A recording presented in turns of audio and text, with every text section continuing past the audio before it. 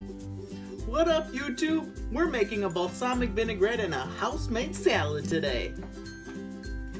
So to start out, you guys, what I did is I have this rubberized bowl stabilizer. Otherwise, if you don't have a bowl stabilizer, you can use a damp towel and place that underneath your bowl, and that helps it from shaking. And then what you want to do is add your 1 tablespoon of honey.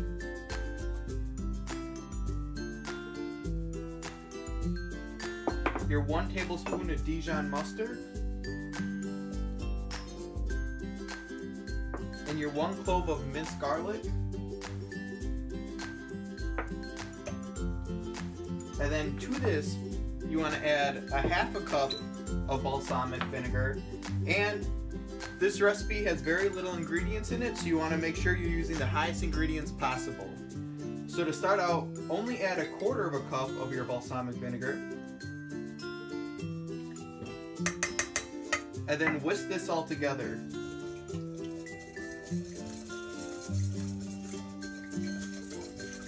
When you whisk, your vinegar should go from a black color to a slightly pale brown. And then you want to add your other 1/4 cup of balsamic.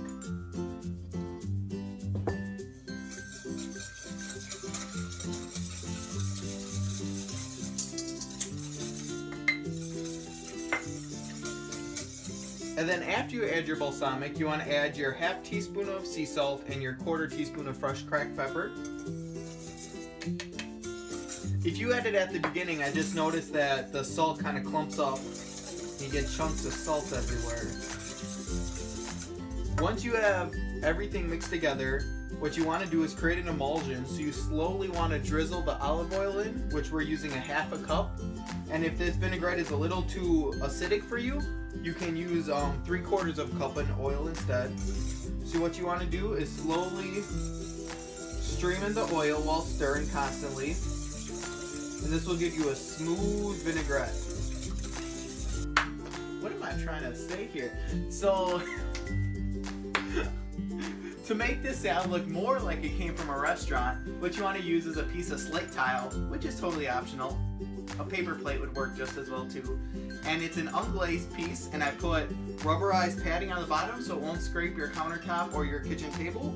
And then I washed this thoroughly, and I really do mean thoroughly. You have no clue where these have been. So that way you can host your next dinner party and impress all your people.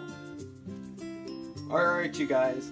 So you always just want to lightly tear your lettuce. You never want to cut it, because when you cut it with a metal knife, what happens is the leaves oxidize, and then it kind of gets that metallic tasting, and your leaves turn brown really fast. So I just have a little garden mix here, or spring mix, whatever you want to call it. I'm just going to get a couple little different varieties of the lettuce in here. And now I'm not going to put my vegetables, but I do have green beans, radish, carrots, and cucumbers. But I just want to toss this because I believe that your lettuce should be coated and that all your toppings or vegetables should be raw.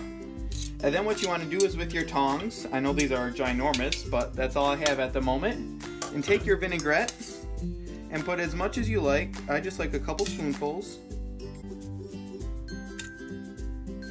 And then the most important step, which I feel most people forget, is to salt and pepper your salad. I know that sounds really weird, but in the restaurant we do that to every salad, and that's why restaurant food tastes so good.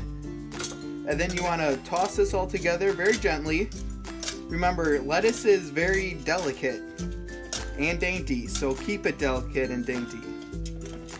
So here, you guys, I have some toasted almonds, the radish, carrots, and green beans, and I hope you enjoy this video. Until next time, you guys, adios!